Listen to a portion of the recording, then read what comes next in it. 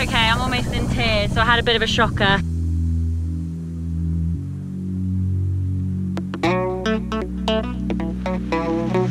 Day 3, it's absolutely freezing. It went below 0 last night. Apparently all our water froze. That's how cold it is. I'm so wrapped up as well. I've got so many layers, so I'm actually quite snug. My feet are a little bit numb and my fingers are a little bit numb. Just waiting for the sun. Come on, sunshine. There is good the old Canadian ice. Ice. We're just waiting for the sun. It's coming over there.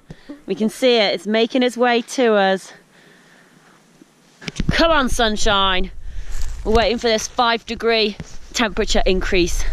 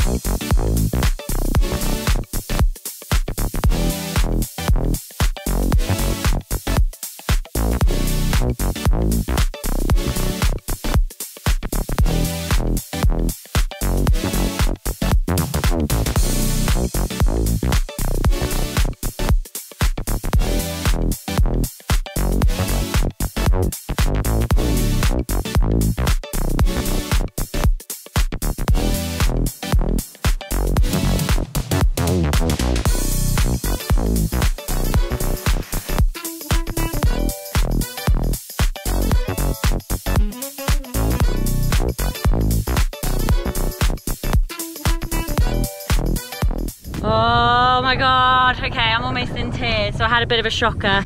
I was riding down this road, going super fast, like it's nice downhill, look down, and there's no GoPro on here, and I was literally like, oh my god, that's 3 months worth of footage. I know, not 3 months, like 3 weeks worth of footage.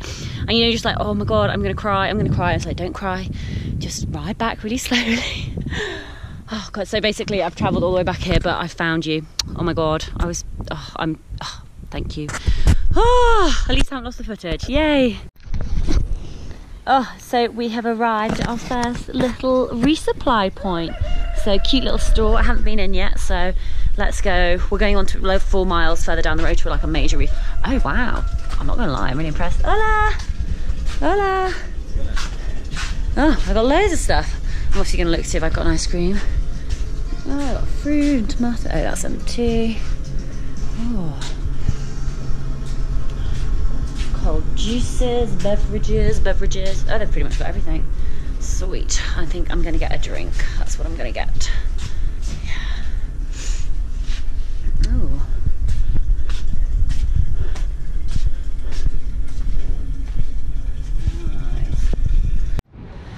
Oh, so we've just come and done our final food shop, loaded up the bikes.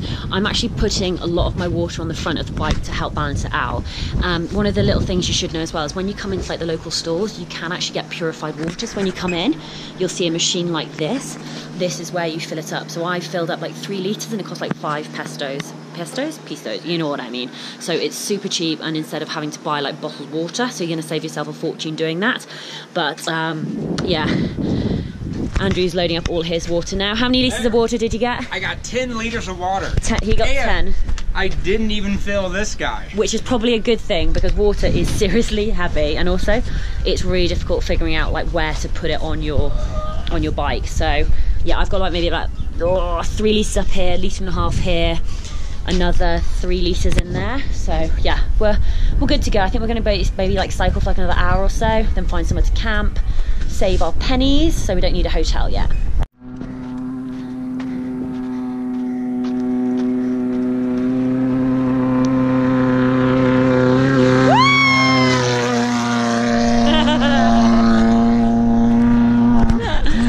So I thought the motorcycles were like the Baja 1000. It's not, it's those like little car things. No, it's motorcycle, it's those little cars, it's trucks, it's bugs. It's everything, basically. But we've just... Even but mountain bikers. So we've been coming down this stretch, which is a little bit gnarly because of the sand. Problem is there's nowhere for us to go. Can you see how it's raised up on both sides? So basically you've got these cars coming at you full pelt, and it's like, where'd you go? So you just try moving over, leaning over to the side and let them go past. So I think we're going to pull off here and just find somewhere to camp for the night. Here we go. We're all getting ready to film. He better not be taking a left anyway. That would be a shocker. Baja 1000.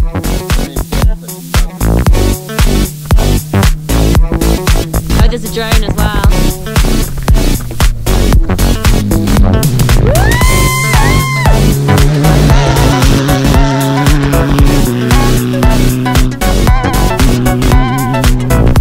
It's about 20 past 3.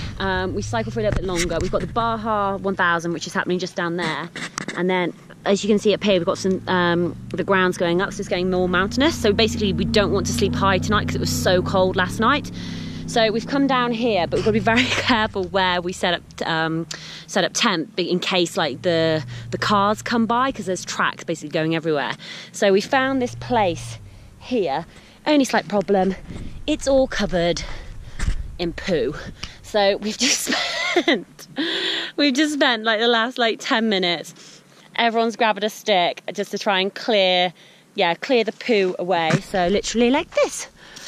Sweep the poo away, sweep the poo away. So this is where I'm gonna set up my tent here. Almost got you on camera, unzipping your pants.